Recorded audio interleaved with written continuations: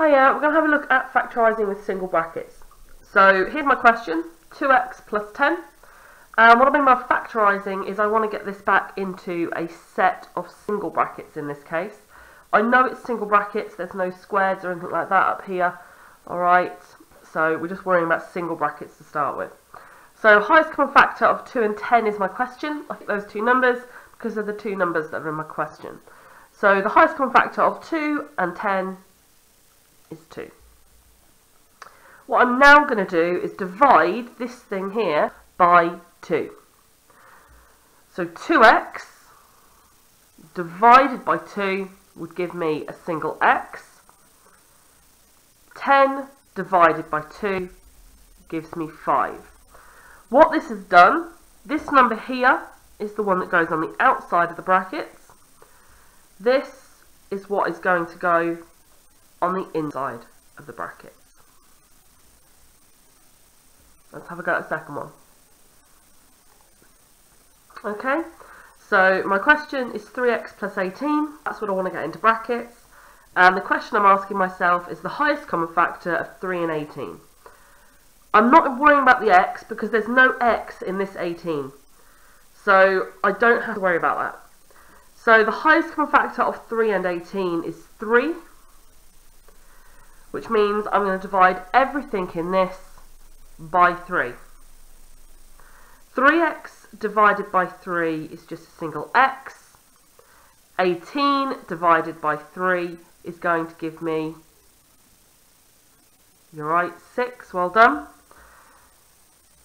So, I'm going to put all this together, single set of brackets. The highest common factor is 3, that goes on the outside. This section here goes on the inside. We'll do one more, see how you get on with it. Okay, so here's your question, 5x plus 100. So the question you're going to ask yourself to start with is the highest common factor of 5 and 100. You're correct, well done, it is indeed 5. It will not always be the number in front of the x, that will change, just happens to be the ones I've picked. Your next step, divide everything in here by your highest common factor. So let's divide all of this by 5. So 5x divided by 5 is a single x. 100 divided by 5 is 20.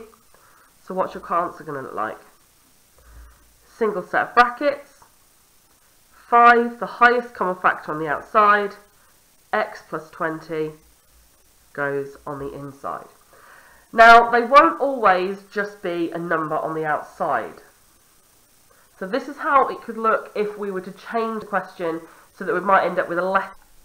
So this time you can see the question is slightly different. We've got a 10x squared plus a 20x. It's still a single bracket. Okay. This time we're asking ourselves the question of what is the highest common factor of 10x squared and 20x, which sounds horrible, but it is more than manageable. So first things first, let's deal with the numbers. So what's the highest common factor of 10 and 20? It is in fact 10. Then deal with the letters. So what is the highest common factor of x squared and x? Well, they've both got an x in common. This has only got a single x, so it's just a single x that goes down here. So that is now my highest common factor. So I'm going to have to divide all of this by 10x. Again, it sounds horrible, but it really isn't.